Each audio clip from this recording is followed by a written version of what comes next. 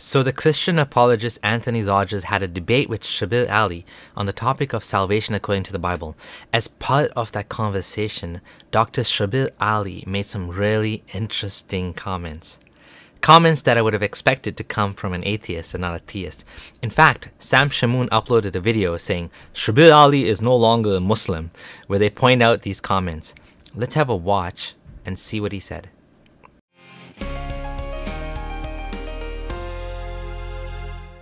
And that brings us to another question about the pre-scientific view that gave rise to this idea, like Paul thinking that Adam was the first man. Nowadays, scientists will not say that Adam was the first man. Like what we think about when we think of man, if we think Homo sapiens, then Homo sapiens go back to about 200,000 years.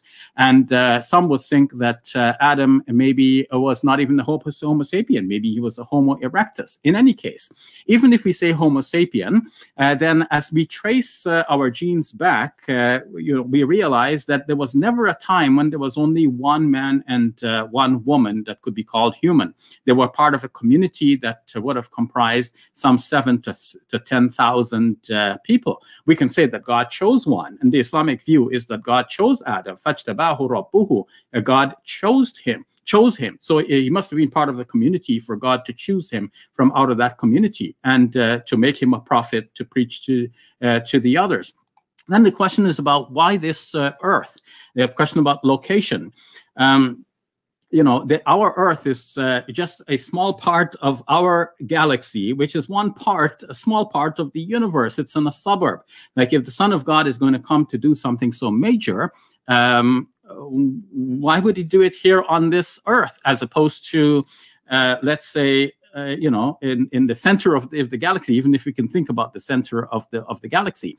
And if Jesus comes to our galaxy to die, what about other galaxies? There could be other Earths out there with intelligent life similar to ours.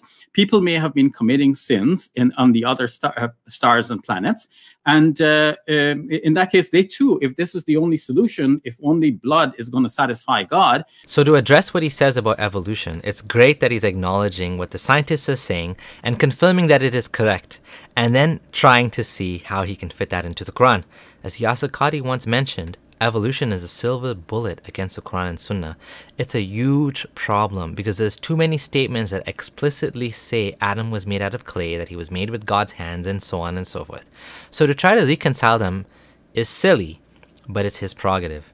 How does he do this? Probably by throwing out or reinterpreting the hadith in some way or form. Now the other part, my mouth just dropped when I heard this. I couldn't believe what Shabbir was saying. This is like the meme, God's favorite galaxy, God's favorite star, God's favorite planet. And then we can add God's favorite country, God's favorite prophet. Shabbir is of course right. Looking at a map of the universe, we are in some random, insignificant backwater part of the galaxy. Nowhere significant.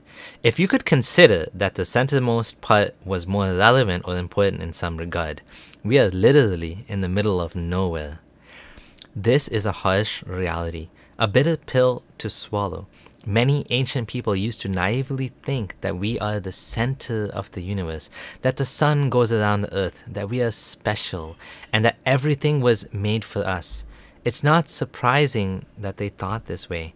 They looked up and they saw the sun going around the earth, and they saw, when they moved their heads, that the stars don't move much because of how far away they are.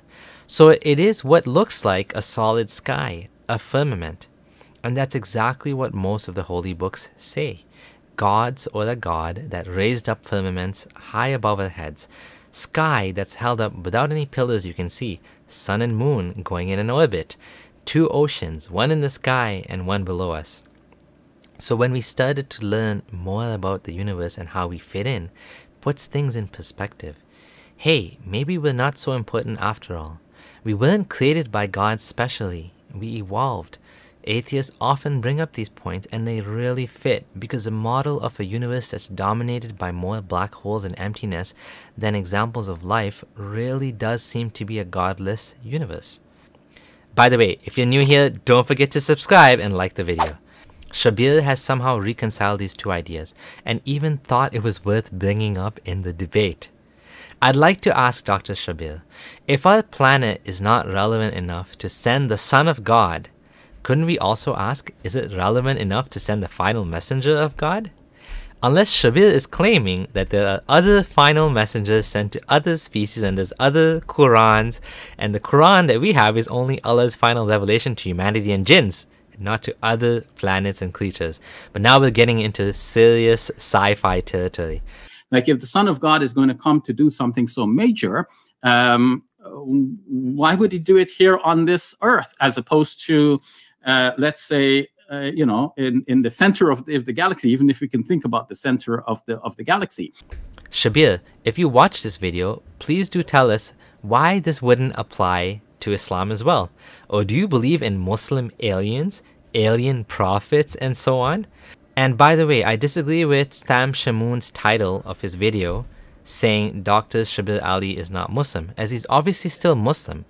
But of course we have the right to ask, what about Islam? Wouldn't the same questions apply there as well? In conclusion, apologists like Dr. Shabir Ally and Dr. U. Ross really have to twist and re-metaphor and reinterpret the books in order to make them make sense with science.